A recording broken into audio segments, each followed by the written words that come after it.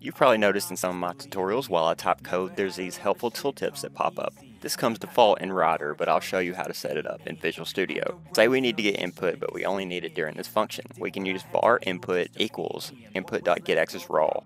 And we'll do something with it, and then we'll debug it as well. If you hover, you'll see that our variable is a float because input.getAccessRaw returns a float. Let's get our inline hints to show us though. Go to Tools, Options, Text Editor, C#, and Advanced.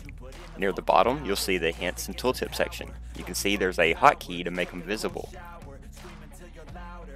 If you want them visible all the time, tick these two boxes. Click OK, and that's it.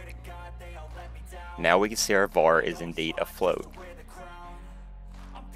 If we change our debug to a string, now it tells us that it's a message.